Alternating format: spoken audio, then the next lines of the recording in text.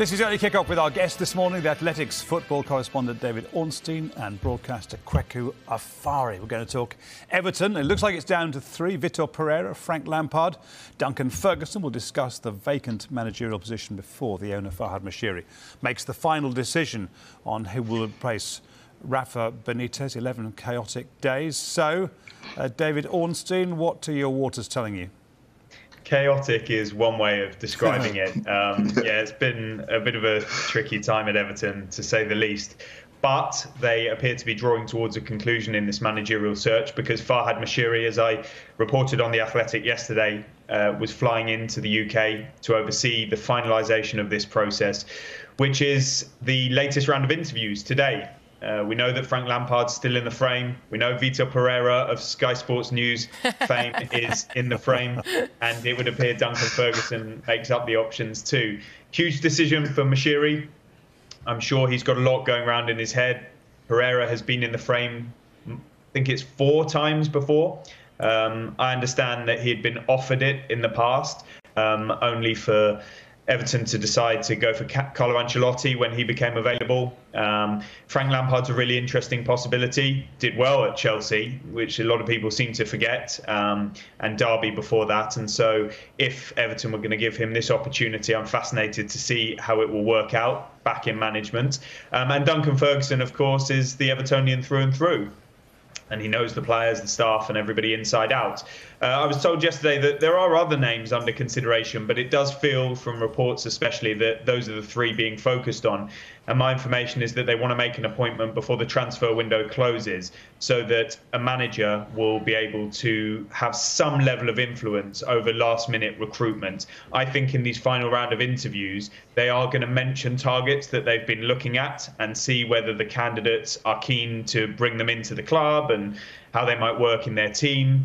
And so that if an appointment is made, they could very quickly do some work before that deadline at 11 p.m. on Monday.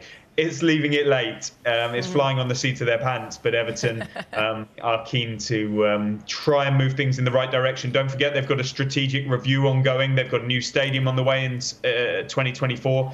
And so hopefully for them and their fans, finally they start to claw themselves in the right direction and away from relegation threat, which is, I think, a serious. Yeah, I can't let you dangle that line out there without pressing you on it. Other names in the frame? What other names? No, I genuinely don't know who other names are in the frame. I just know that they would have had a larger pool of candidates, and it seems that they funneled them into these final 3, or maybe even 2. Got you. Yeah. Kweku, if those 3 gentlemen were sitting opposite you in an interview and you've spoken to them, which one do you think you might be going for? Let's put you in Moshiri's position today. You can't ask me that question as a man who follows Chelsea. If Frank Lampard was sitting in front of me, it would be very difficult not to be enamoured by the man who led us to European football in 2012. But if I'm being completely honest, I think Vitor Pereira's got the pedigree, he's got the resume, he's won league titles in Portugal. Frank Lampard, like David touched on, people forget how good of a job he did at Chelsea.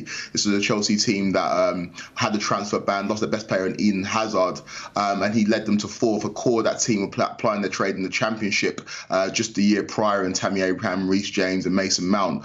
So Frank Lampard would be a great option for Everton to bring excitement to the fans as well.